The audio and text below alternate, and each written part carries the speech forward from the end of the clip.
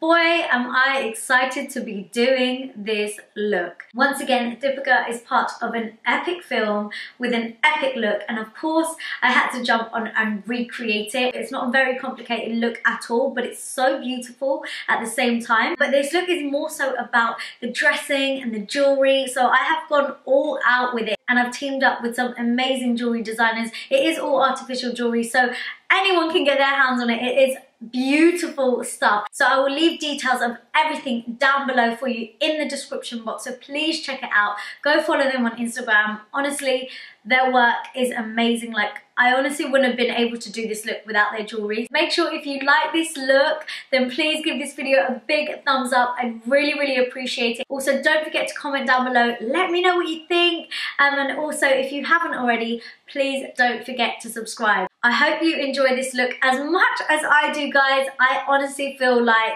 the queen herself rocking all of this. But yeah, for now, enjoy the tutorial. Mwah. First things first, I'm going to mattify and prime the skin, and I'm going to do that with my Benefit Porefessional primer. So I'm just applying this all over the face, mainly in my T-zone, and then I'm just going to rub this in.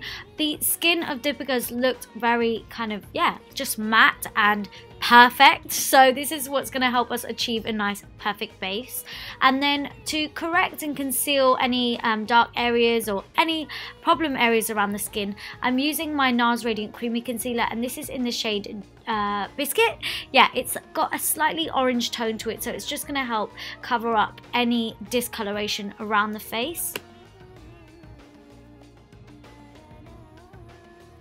For foundation, I wanted to go for something quite lightweight, but still something that was going to help us achieve a really nice flawless base. So I've mixed my MAC Face and Body and my Makeup Forever Ultra HD foundation together, just so that the foundation doesn't go on super heavy. It's not like super full coverage or anything like that. And I'm also going to blend the foundation into my skin, so I'm buffing and blending it in rather than stippling it. So normally in literally 99% of my videos, I stipple my foundation on to achieve a full coverage, but I've buffed it in to give it a bit more of a lighter, more soft kind of finish, more like skin-like. And then I'm just going over it with a damp beauty blender sponge just to pick up any excess product and really work it into the skin that little bit more.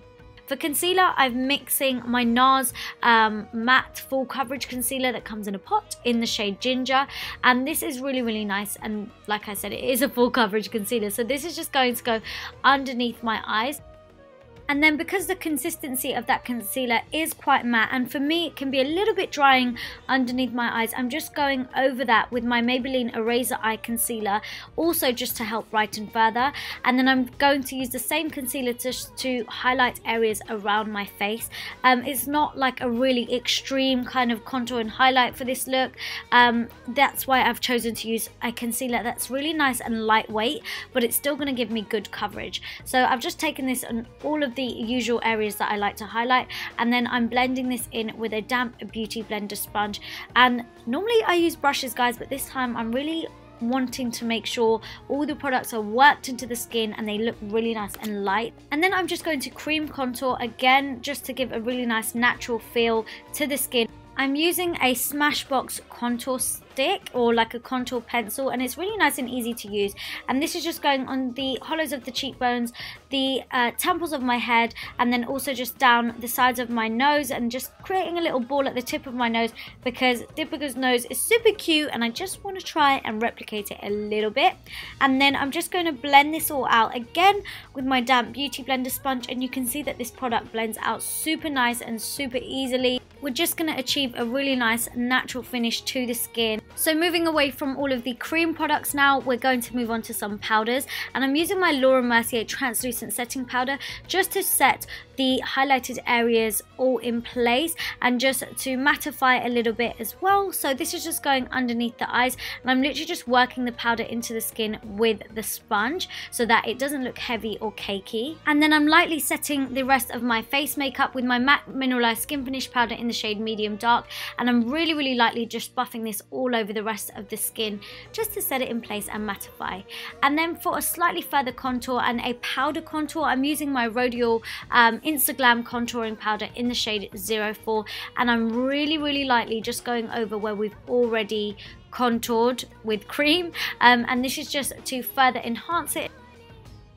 Felt like I needed a little bit of warmth into the skin, so I'm going in with my Ofra Cosmetics bronzer really lightly just over where I've already contoured, and that is literally it. Just a bit of warmth to the skin.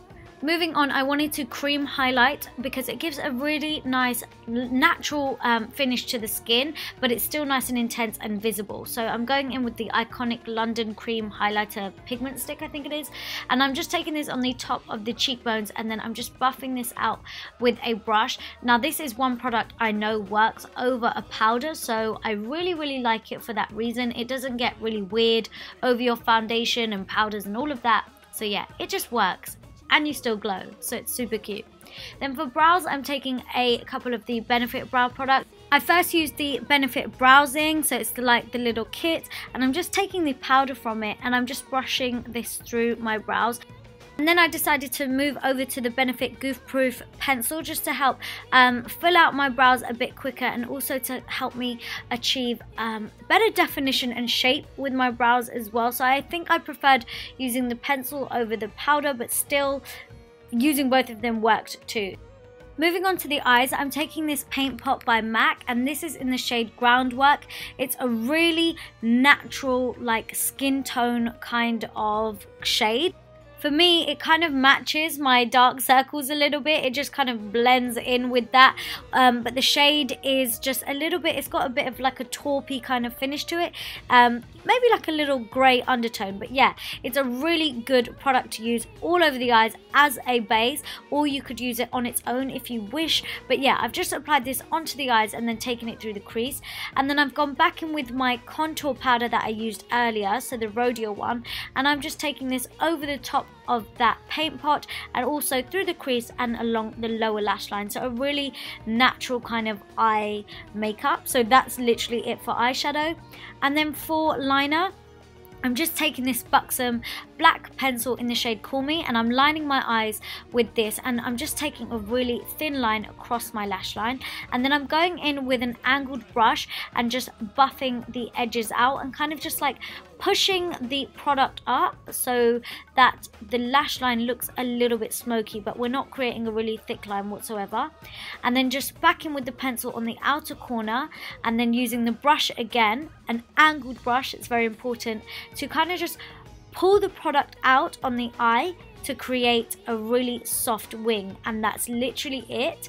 And then taking the pencil again just along the lower lash line, mostly on the outer corner of the eye, so outer third. As you can see, I haven't taken the pencil the whole way along, and then again just went in with the brush to soften, then using the black pencil liner along the lower lash line. And then whatever black pencil is left on the brush, you're just going to kind of extend that lash line on the inner corner of the eye, just literally placing the angled brush on the inner corner and yeah, making an extended line, and then just using the same shadow that we used over the lid, running it along the lower lash line to soften up that black liner and make the look a little bit softer.